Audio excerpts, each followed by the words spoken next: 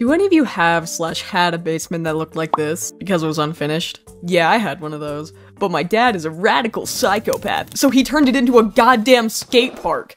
This is the basic layout to give you an idea.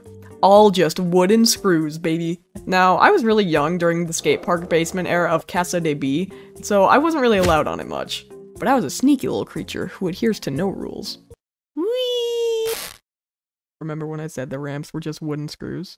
Well, dear viewer, the screws caught on my damn pants! But I was a capable 5-year-old. I knew how to get out of this situation.